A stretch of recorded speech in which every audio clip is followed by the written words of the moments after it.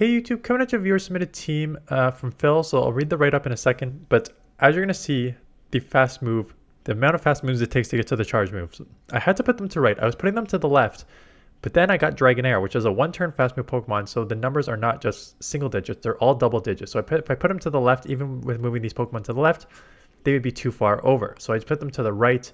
Again, I'm trying to make these like the best visual for you guys, but I'm trying to figure out where it is best to put it. Maybe if I keep them like here, it looks actually decent, but I don't know. I can put it like in brackets directly beside the move, or I can put it, just leave them all over on the right column, or I can move everything to the left. Let me know in the comments below what you think is the best way to do this, because I am not great visually. Okay, so the write-up says, I was using Clodsire, Feraligatr, Mandibuzz with mixed results. I then took a look at PVPOKE's most consistent Pokemon, and Shadow Dragonair, Dunsparce, and Dugong were 3 of the top 5. I'm running them ABB style with Dragonair in the lead and swapping Dugong to draw out a fighter, leaving Dunsparce to roam free. This team works better in reality than it does on paper, but it's not without its flaws. I went 3-2 and 5-0 in the first 2 sets before going 3-2 and 2-3 in the later sets that I've submitted. Keen to get some brutal feedback. I'm still learning when to switch out. So you said Shadow Dragonair. Let me just actually see if it is Shadow Dragonair on the lead, and then I'll go over, yeah, it is. Let me put the Shadow in. Okay, so what does consistency mean when it comes to Pokemon, and why is it important? So consistency means that even in bad matchups, these Pokemon still do okay. So why is that? Well, you have Dunsparce and Dugong that provide you 2 things. 1, they're very bulky, and 2, because they're moves have such coverage, even in bad matchups you do okay, right? Because if Dunsparce is only weak to fighter, but they still have a drill one that can kind of spam, and you can take a lot of damage with it because you're bulky. Dugong, same thing, weak to like electric, but you have super effective drill one for ground. You have flyer coverage on both of these, and steel coverage on both of these. So because they're bulk and because they're spam pretty fast, and because they have such coverage moves, the consistency is high, because even in bad matchups, you're still doing all right. So when it comes to consistency, it's those sort of bell curves. I don't know if it's bell curves or the distribution curves. Basically, if Pokemon, let's just give an example for Bastion. Bastion can get absolutely walled by a Mudboy. So it's going to lose some matchups with a score on PvPoke of like 150, 200, right? So it'll be like, you'll have some big losses, you'll have some big wins. So it's kind of a wider distribution. The consistency with Dugong and Dunsparce is your losses and your wins are going to be much closer together. So it's going to be like a tighter curve, more towards the middle. And that's the consistency. And Dragonair is the same, but not for the same reason. Dragonair is like that because the Shadow Dragon Breath does not care about your typing, realistically. I have gone Shadow Dragonair against Steels and won, because even resisted Dragon Breaths on Steels adds up an insane amount. So that's what makes Shadow Dragonair consistent. So when you have 3 consistent Pokemon, where the distribution, like the win-loss distribution, is more in the middle, it just makes the games closer, makes everything safer, stuff like that. So it's not without its flaws, but it just gives you sort of more consistency in your wins and losses. So again, bad lead here. Going into the Dugong, which they said they wanted to. This is kind of an interesting one. You could have gone Dunsparce, where you could have... Dunsparce is just as good of a safe swap as Dugong, right? Both are very strong safe swaps. Dunsparce would have had at least neutral with the rollouts, but at the same time, the bubble is also resisted on Dugong. So even though your Ice Shard is resisted, the bubble is also resisted. So it's not like it's that big of an issue that your fast move is resisted. They eventually get into Toxapex, and again, this is what I'm talking about. Just the coverage with these drill runs is big for a lot of Pokemon here. So they do land a Sludge Wave, and it does take them out. Going in Dragonair, going to throw the Body Slam because Aqua Tail is resisted. So even though Body Slam got nerfed, we still need to throw it. They may get to a move here. Yeah, 1 HP is kind of tough, because this will basically take out... Oh, no, it's just Brine. Never mind. If it was Sludge Wave, it would have basically taken out, but it's not. It's just Brine. Bubble is also resisted. So this is what I'm talking about. Bubble's also resisted. You get to the Body Slams. Now, Body Slam got nerfed, which makes Dragonair a little worse than it has been. But between the resisted Dragon Breath and that, you should be okay. Unfortunately, oof, you are met with a ground type Pokemon, which means that the rollouts are resisted, and this thing is just gonna the draw ones are non-stab on same type attack bonus on dunsparce, so they're not gonna add up too much on Diggersby because Diggersby's so tanky. So Diggersby is gonna be able to eat like 4 of these while at the same time throwing same stab Scorching Sands against you. And then you got the Battle Line for Dragonair. So this is just a really tough matchup. So just trying to burn that Switch Clock, and then just come back in here. They got to move. This game is pretty close to a top left. There's not a ton you can do here. They just had you beat pretty badly in the back and on the lead, right? So these are the ones you just like chalk them up to. Okay, it's a loss. Like, you can shield thinking that maybe they'll drop their phone or the game will just screw your opponent over. That's always a potential win con. It happened to me the other night. I was so pissed. I had them hard countered, and then my game lagged out for 12 moves. And then when I came back, 1.5 of my Pokemon were gone. And I lost the matchup when I should have just killed it. So it's always a win con. But otherwise, the actual win con of battling is not happening here. So Dragonair against an Ice, another bad lead and another bad switch. They do get a move off. Let's see if you're going to commit the shield. We'll commit the shield to try to lower their attack first, to lower the rollout and the rock slide. Trying to basically flip switch so you can have your own matchup like this on the other end. They do get to rock slide. Rock slide has been nerfed, so with the nerf and with the lowering of the attack, not enough to take them out. Going to throw the Icy Wind, probably still not enough to take them out from this range, but they will commit the shield just in case. At this point, they are 2 times lowered, so you could just let this go and come and farm with the Dragonair, not shielding up this move because they are 2 times lowered. If you want, you can chip with Dragonair, but you don't need to. You have a rollout user, so I would actually probably just come in right away because this damage is pretty useless overall because you need Dunsparce to be able to do most of the damage anyways. So chipping like that and just taking a couple extra ice shards is probably not worth it in my opinion. I would rather bank that energy and just come in Dunsparce, which has the good matchup anyways. So Clodsire, another ground on the back, but at least this one is half poison, which means that these drill runs will be super effective, but unfortunately with neutral poisons and a pretty quick charging Earthquake, they'll get in here pretty quick. So shielding up, aware of the switch clock, maybe go either back-to-back drill runs here, like one more rollout in a drill run, or just instant swap. Yeah, I like the instant swap. This thing is essentially useless, so banking some energy, taking it out just before they get to the move. This will allow you to do a little more. Why would they shield? They bank that energy, but why would they shield when they have a rollout user over here? Okay, so burning that shield for absolutely no reason whatsoever, costing themselves this game. Yeah, that was a terrible shield. Oh my goodness, they still won. And they still won. I still don't think that's the right play. Don't get me wrong. They still won with 1 HP because they did bank a move and got to it. I still think you just let that go. You calm, you Ice Shard, you take the shield advantage and take them out there. But, okay, they won, so what do I know? Okay, good lead. As you can see, the Dragon Breaths are adding up. Worried about the Aurosville, even though it's resisted, or a wheel, sorry, not Aurossphere, or a wheel, even though it is resisted. Just worried that it's like a 120 damage move on it. Even resist, it would do a lot. They do catch the Body Slam, which is just still neutral. Getting into your Dugong, which is super effective ice. Gonna take a move, you already burned 1 shield. Oh, it's just a Fire Punch. So get this Icy Wind off here. Will not take out, but it will chip them significantly and lower their attack. At this point, you just commit to the farm down. Take the move, farm down. Come out with some energy.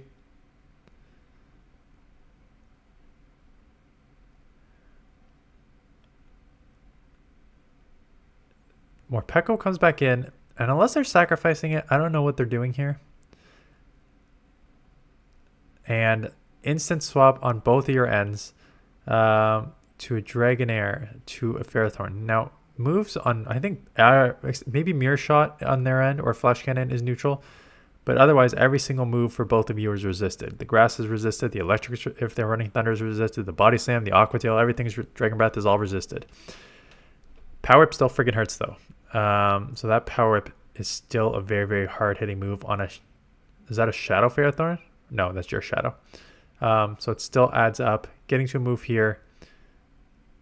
It's a neutral move, maybe in the red. Yeah, and coming and sniping here.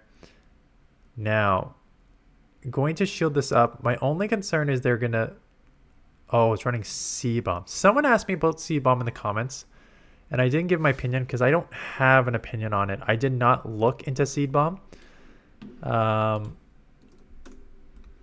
Morpeko, let me just quickly look at it. Because I ran Psychic Fangs or a wheel, most people do. Seed Bomb does 45 for 65. No. No. I don't care. I get it. Let me just pause. I get kind of why you would run it, and you'd run it if you're like double weak to Aura Wheel being double resisted by ground. Seed Bomb will hit super effective against ground, so you would have an answer from that perspective. But 45 energy for 65 damage as opposed to the 45 for 120. Basically, only if Aura Wheel is double resisted is when you would want to use it. Even like single resisted versus neutral Seed Bomb, single resisted Aura Wheel still does better. So I'd rather just have the bait Psychic Fangs and the ability to lower their attack and then hit them even harder with Aura Wheel next time. I don't think Seed Bomb is the right way to go, in my opinion. So people have asked that in the comments, so that is my thoughts on it. Okay. I noticed that you continue to throw Body Slam. Now, Body Slam got nerfed, and I think its damage per energy is now under Aqua Tail. And it is. Both 35 energy moves. Body Slam is 60 energy now. Sorry, 60 damage now on 60 damage on Dragonair, and Aqua Tail is 66. So because Body Slam got nerfed, in neutral situations, Aqua Tail is the way to go. So we have a Bastiodon against Dugong here. Going Flamethrower. I missed why they're going Flamethrower, not a super effective Stone Edge, but okay. Dugong gets a Foul Play on. Instant swapping that now costs you this. You do get some chip off here. Again, Aqua Tail is the better damage per energy move, but with a shield advantage, I don't like this. There's no point of like save that for sacrifice later. There's no point of doing that where you come in with a Pokemon that takes one charge move, one fast move to be taken out. That Pokemon is way more valuable as a sacrifice potential catch option as opposed to just letting it go there. And they let that go. Hoping that the bulk and spam on Umbreon outbulks and outspams your Drapion. Your Dunsparce. Also, not the right move here. Rock Slide got nerfed, and even before it got nerfed, it was not the better move to start with. So Rock Slide is only 65 energy. They're both 45 energies. Wow. Words. They're both 45 energy moves. Rock Slide is 65 damage. Drill Run is 80 damage. Do the Drill Run. There is absolutely no reason, unless Drill Run is resisted, there's no reason to not throw Drill Run in neutral situations. Stay swap into Dugong. Get the Quagsire, which is not bad, lowering their attack. They may have the Stone Edge here, but that's okay. If you lower their attack, you'll live it. And then probably just outpace here.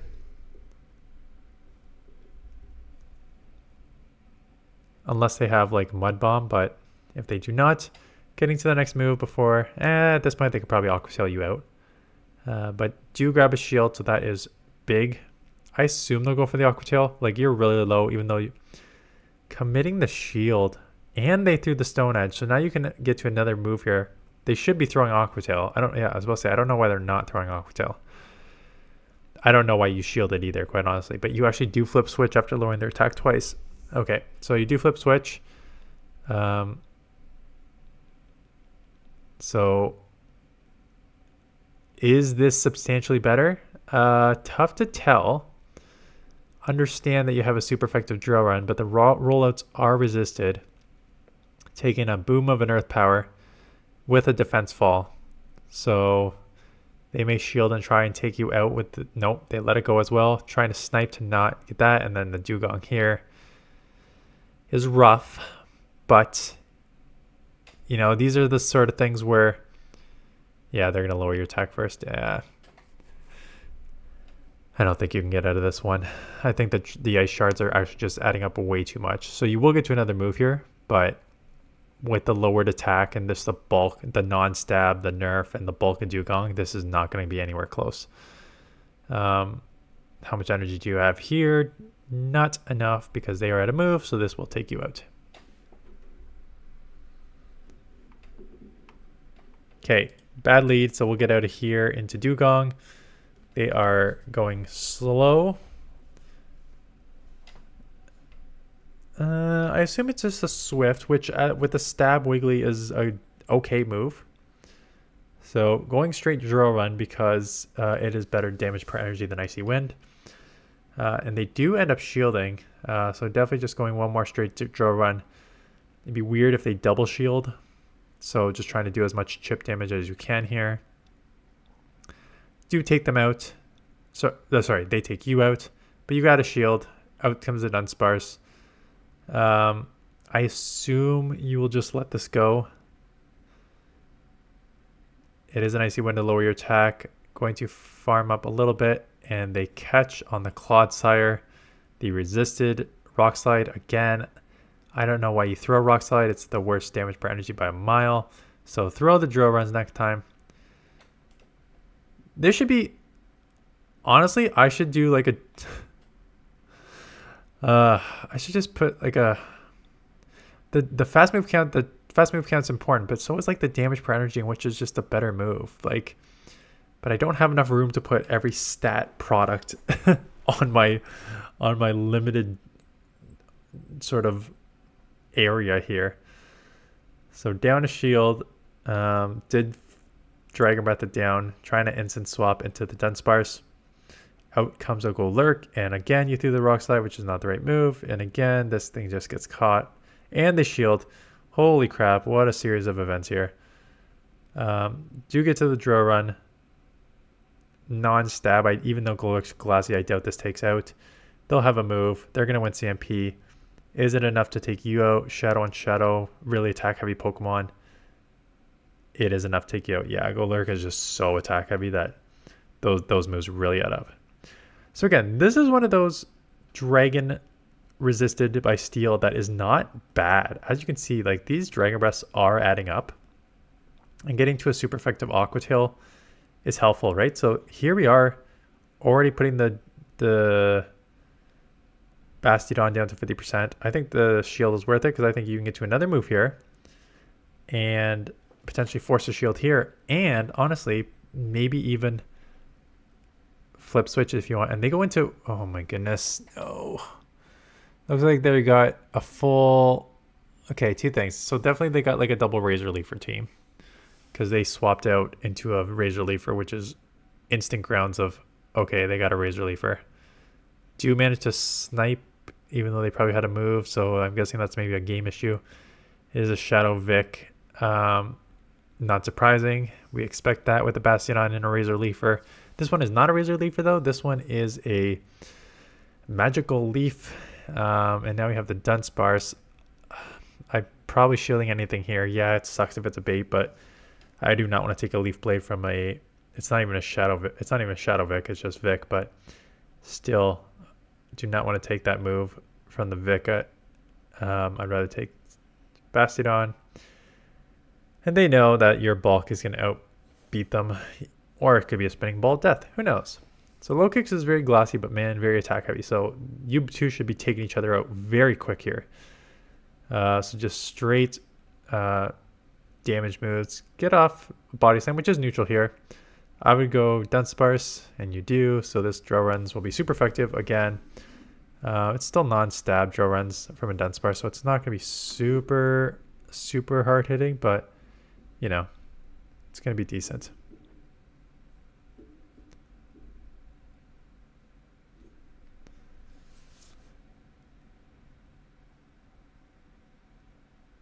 Getting it off before they get to a move. Are they not at brine? I feel like a brine would take out from this range. But managed to flip switch into a mirror match here. So we're just going to chip with this drill run. You may get to another one if they try and just roll out you down. Yeah, which is good, but they are. So now what do? You can't really come in Dugong because you don't want to take super effective rock slides, and they're loaded. At the same time, Dragonair is low enough that you're basically going to have to shield if you want to survive anyway. So going to shield this, I don't know about this. I think you maybe should have come Dragonair. Dragonair has a little more health than I thought it did, as opposed to taking super effective rock slides here. So getting to the move.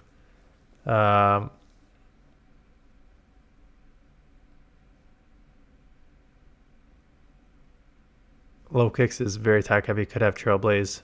And it is Trailblaze, so getting back into this matchup here.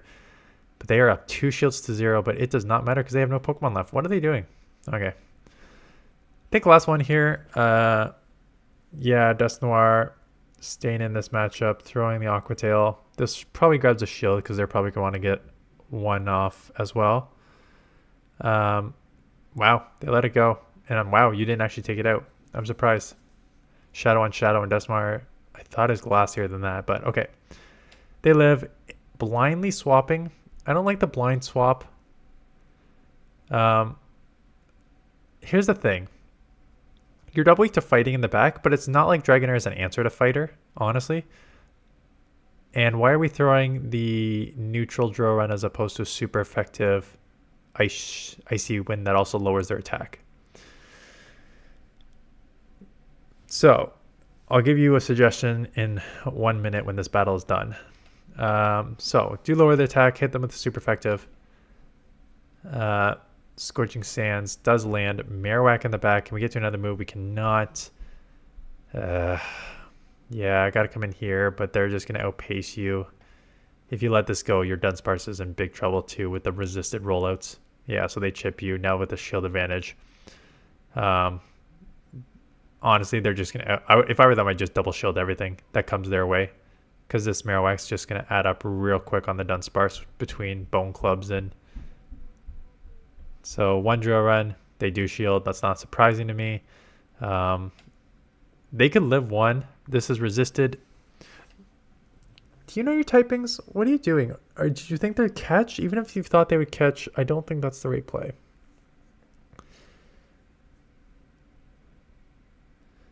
And they're at another move. Okay. 2 things. 1, learn your typings. Very, very questionable some plays. There's 2 things you need to learn. 1 that's maybe specific to you, and 1 that every single person should do before using a Pokemon. Number 1, learn your typings. Actually, that does apply to everyone. Learn your typings because there's super effective moves like Icy Wind against ground, whereas opposed to Drill Run, ground is neutral. Like, you should be throwing the super effective move. Number 2, what everyone should do is go to PVPOKE. Go to the Pokemon you're going to use. Go down to the fast move and charge move. Click show stats. Look at the energy of the charge move. Look at the damage of the charge move. Look at the damage per energy of the charge move. Look at the secondary stats if there's like a buff or nerf to your attack or defense or anything, or theirs. So you know which move to throw. Like the very obvious ones here are Drill Run, 80 damage move. Rock Slide, 65 damage, same energy. And I've already gone over the Aqua Tail versus Body Slam, but just as a reminder. Shadow Dragonair. Both Body Slam, Aqua Tail, 35 energy moves. Body Slam damage, 60. Aqua Tail, 66. So these are the type of things that really add up in matchups, right? Throwing the right move that does more damage, even without the knowing what is super effective or not. Just like knowing what actually does more is important. But yes, know your typings as well. Anyways, that is it. Let me know in the comments below about the fast move timing here. And again, it would be cool to put the damage, but like there's not enough room to put all this stuff. So I don't know. Unless, let me try something right now. I don't think it's going to work because I think it'll be too big, and then when I snip it, it'll be too small. But the best way to do it, because I check PVPOKE like 6 times in a video, and knowing the fast move counts, which they have here, is just taking a screenshot of the moves. So if I put that in, I don't think it's going to work because I think it'll be too small to fit all of them in, is the problem. But let me just add, let me just see what it would look like. So here is, yeah, it's going to be too small. Because here's, yeah, because to make it this fit, it wouldn't fit. Yeah, it's too bad. Too small, unfortunately. Because this is like, because this says everything, right? There's your Dragon Breath damage and energy. There's your Aqua Tail damage and energy. There's your move counts. There's your damage per energy. This is all the stuff that I referenced multiple times in a video. But unfortunately, to put it in this spot is useless because I can't read that at all either. So unfortunately, that is not going to work. Or so again, I think there's going to be too many numbers if I try and do too many things. So I just may need to like discuss that in my videos. Anyways, that is it. Thanks for watching, and I'll see you guys in the next one.